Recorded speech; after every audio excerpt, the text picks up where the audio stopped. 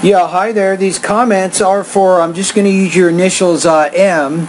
And you sent me an email, I think, yesterday. So let's take a look at your situation. You say, thank you to provide students with. I'm going to change this to say, thank you for providing students with the possibility to study through your website with reasonable costs. From today, I will utilize your service for 100% of my time, because before I was working and I used your service occasionally. I took the TOEFL IBT test 2 weeks ago and I received my score of 84, but my goal is to obtain 100. Can you suggest me a specific plan in order to enhance all my areas with a particular attention to the reading part? Do you have some specific newspapers and magazines to recommend? Do you think that using both your service and study abroad in an English school would benefit my scores? I'm going to say yes. It will. It definitely will. If you're really doing three things, you're using my course, you're studying abroad, and then you're also doing some things outside of your class time and outside of my website, I think, to improve. So the first part of the video, let's talk about improving reading first, right? And then I'll give you some other recommendations. It's pretty simple, really. To improve reading, you have to read extensively for about 45 minutes daily. That's the first thing you want to do. So you wanted some suggestions. I hate to suggest specific reading materials. You should read areas that you have an interest in. But if you want a newspaper, I'll say the Wall Street Journal, maybe, and I'll say the New York Times newspaper. So I would say both of those. Those will probably be helpful to you. Now, in addition to that, you can read longer books that you have an interest in, even magazines, things of that nature. Magazines, you might look at People magazine, for example, for pop culture type things.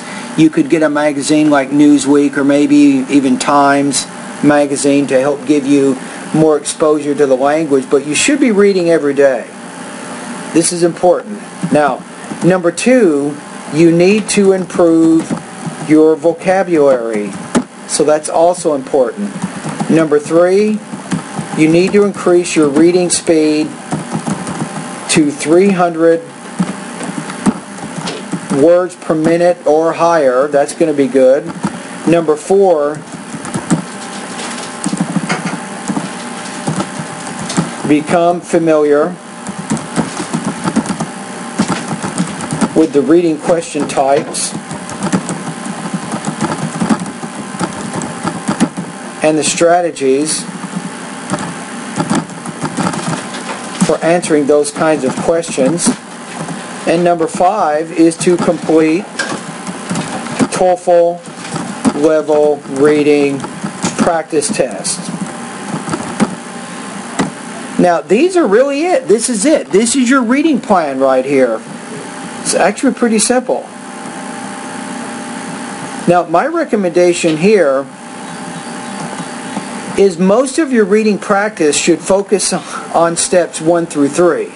You're practicing reading on a daily basis. You're improving your vocabulary. You're increasing your reading speed. So with the vocabulary, you want to focus on my vocabulary lesson number 3, 4, 5, and 6. If you can learn the words in those specific lessons, that's going to give you a range of vocabulary to almost 1,700 vocabulary words. Now also, I think improving your reading speed, you can do that also at my website. I have speed reading practice tests that will take you from 100 to over 350 words per minute. And believe it or not, faster readers have better comprehension than slower readers, so you definitely can make some improvements, I think, by doing that. And then maybe, as you feel like you're really good maybe in the first 3 areas I recommended here for improving reading, then you can get into becoming more familiar with the reading question types and the strategies for answering them. Again, you can go to the reading part of my course and you can complete those types of lessons. Now, number 5, I have an outside company that I've contracted with to give you access to TOEFL level reading practice tests and also full-length IBT practice tests that are over 5 hours long. So if you want to go to the 8th section of my course, you can learn more about my practice tests that you can complete.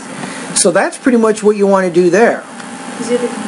Now, to go back to your question, do you think that using both yours? No, the other question is you want a study plan to help you enhance all your areas. So you want to also improve your pronunciation, grammar, your listening, writing, and speaking areas as well, right? Because let's face it here, you got 18 in the reading, 22 in the listening, 24 speaking, and 20 points in the writing. So you want to improve all those areas until you're approximately 25 to 26 points in each of those sections. So my last recommendation here, let's just call it number 6, is I'll recommend my 90-day TOEFL study guide that would definitely give you some practice, long-term practice and exposure to English to help you begin improving your academic English language proficiency. And there we have it. This is my response to your question. So you can review these again. I've basically given you 6 things that you can do over the next 90 days to begin improving your academic English language proficiency. So that's kind of what I want you to do. All right, thank you.